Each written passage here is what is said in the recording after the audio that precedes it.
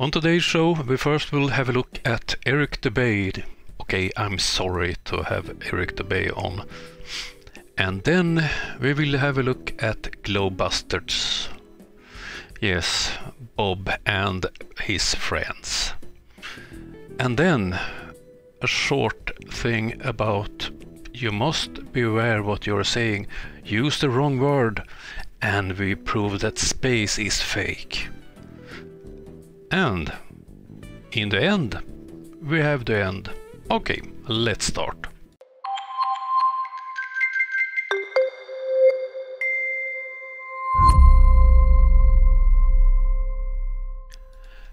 I have been looking at other platforms than YouTube where many flat earthers present their videos with what they think is proof of a flat earth. A popular person to repost videos from is Eric Dubay.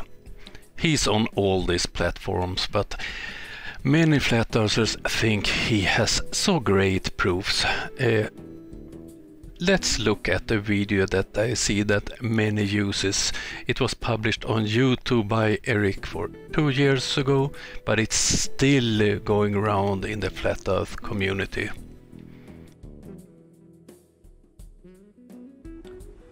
A copy of the book The Lighthouses of the World and a calculator are enough to prove that the Earth is not a globe, but an extended flat plane. The distance from which various lighthouse lights around the world are visible at sea far exceeds what could be found on a globe Earth 25,000 miles in circumference.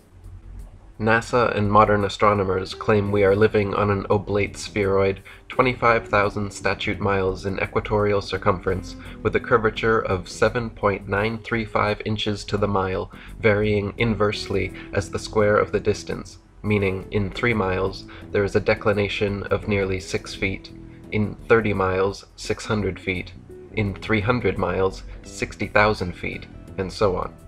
Therefore, if we wish to prove or disprove the validity of their convexity claim, it is a fairly simple, straightforward matter of measurements and calculations. For example, the Dunkirk light in southern France at an altitude of 194 feet is visible from 28 miles away. Spherical trigonometry dictates that if the Earth was a globe with the given curvature of 8 inches per mile squared, this light should be hidden 190 feet below the horizon. The Port Nicholson light in New Zealand is 420 feet above sea level and visible from 35 miles away, which means it should be 220 feet below the horizon. The Ergo light in Norway is 154 feet above high water and visible from 28 statute miles, where it should be 230 feet below the horizon. The light at Madras on the Esplanade is 132 feet high and visible from 28 miles away, where it should be 250 feet below the line of sight.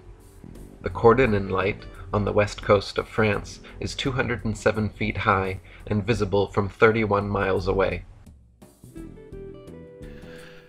This one is really easy to debunk, and Eric give us the clue why is not a proof of a flat earth. And you don't need a curve calculator to debunk Eric's bullshit. Eric gives you the height of the lighthouse and the distance you can see the lights from. In reality, it's not the height of the lighthouse that is interested, it's the height of the light. But obviously Eric don't understand the problem with these numbers. Because if you have a lighthouse where the light is 60 meters over sea level, why this limitation how far you can see it? It makes no sense at all if we live on a flat earth. So, thank you Eric for proving the globe once again. Lighthouses has been important and used since all the Egyptians, so almost at least 2000 years. And if you are at sea, you have this knowledge about how far you can see a lighthouse. So Eric's claims are ridiculous and silly, and it's typical him. He reads a book and he tries to use it as some kind of proof for his nonsense.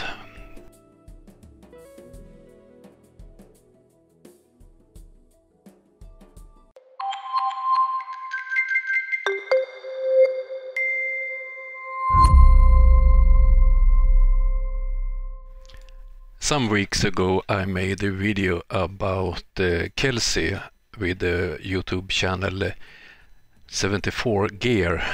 He's the pilot who challenged flat earthers.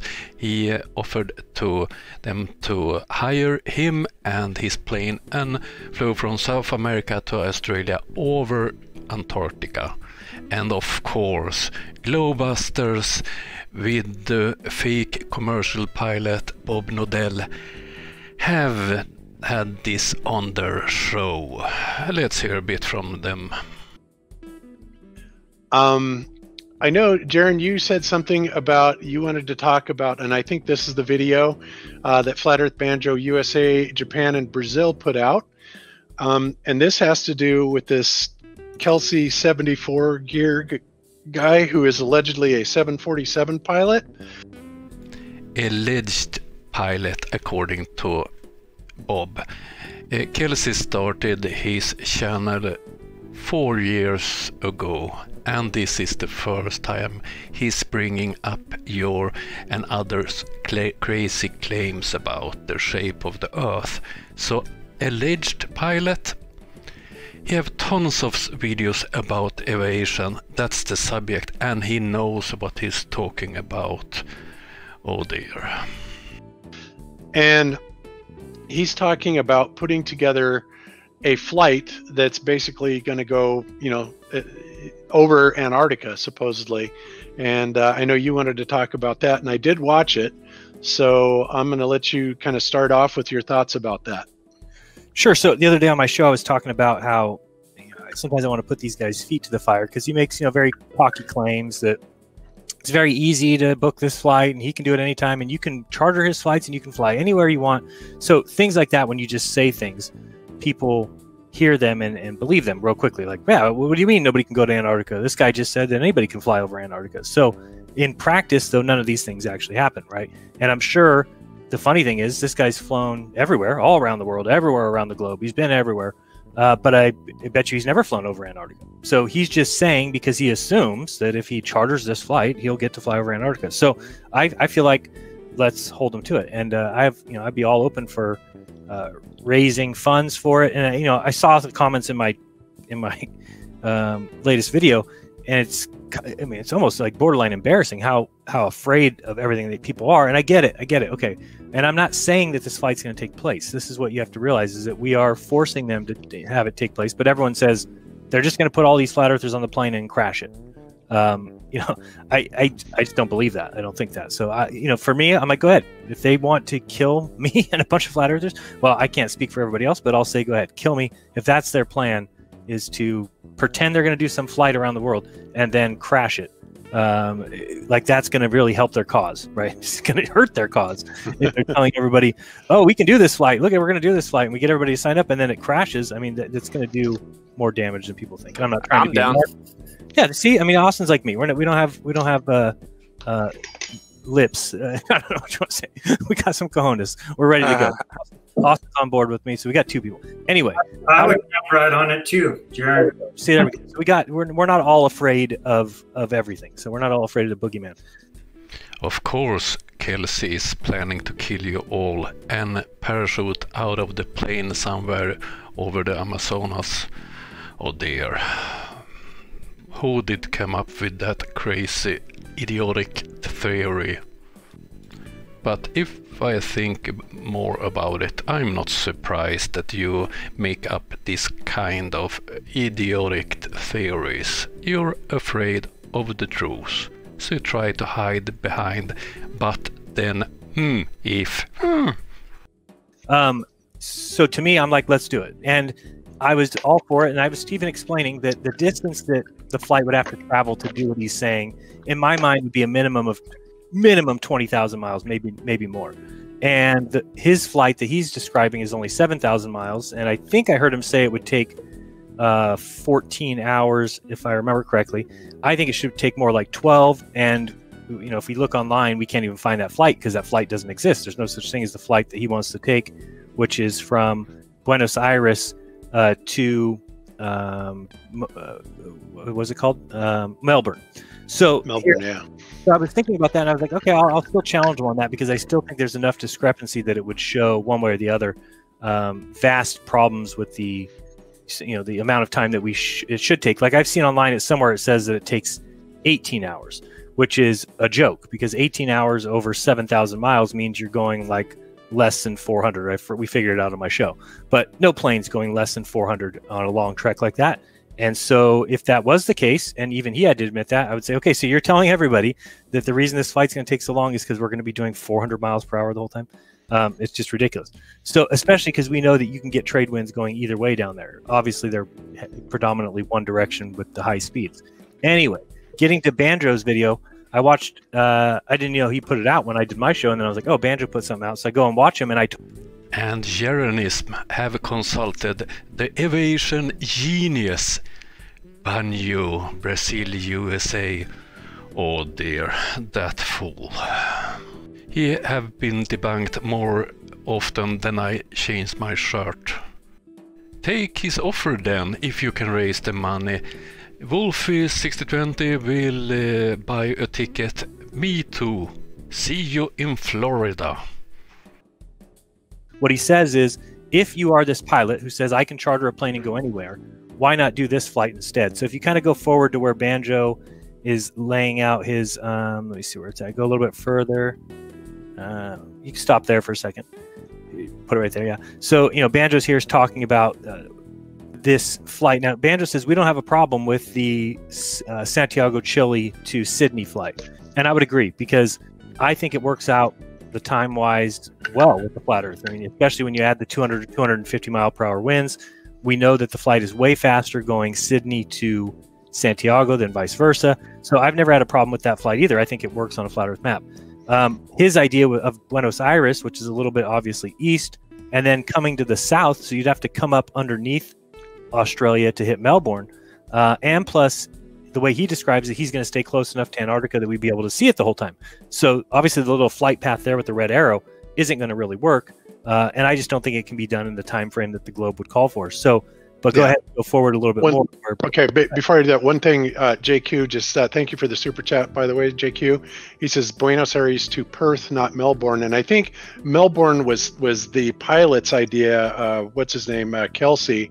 Yeah. And then it was actually Eddie who said, no, how about we do this to Perth, right? Wasn't that his counter proposal? Who's Eddie? Eddie is Flat Earth Banjo. Oh, I thought his name was Banjo. I know. Okay.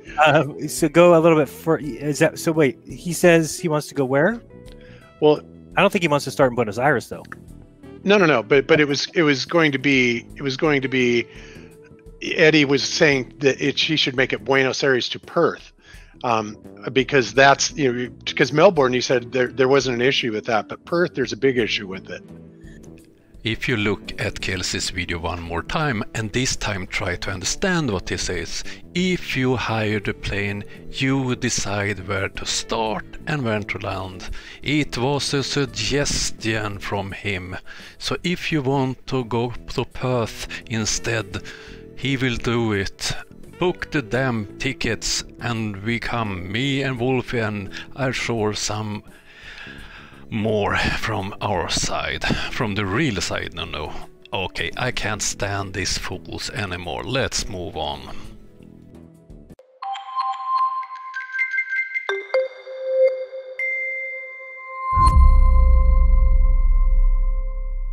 This is a clip that floats around among Flat Earth channels on Facebook and so on.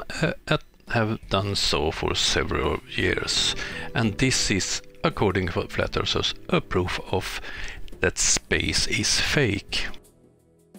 You strike me as quite a practical person. You're a pilot. I mean, you know, you deal with sorting things out. Do you ever have moments when you're there and you're looking out of a window and your thoughts stray sort of elsewhere, so slightly more philosophical things about who we are and what our place in the world and all that stuff? Yeah, absolutely. When you look out at the Earth, especially when you're in space for long periods of time, there's a couple of things that I think about. One is the atmosphere. Looks incredibly fragile, almost like a contact lens over an eyeball. Astronaut that in a live interview is using the wrong word and then change it. That's a great flat earth proof according to a lot of flat earthers. But when flat earth fanatics like Eric Dubay talks about how far you can see a lighthouse, they don't react, because flat earthers don't manage critical thinking. Sad, but true. Okay, let's move on.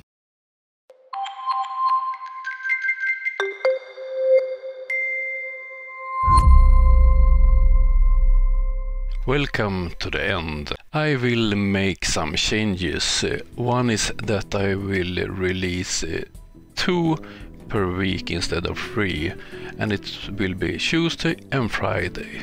It's several reasons for that. One is to get more time to produce members videos and other type of videos, and to get better quality on the episodes.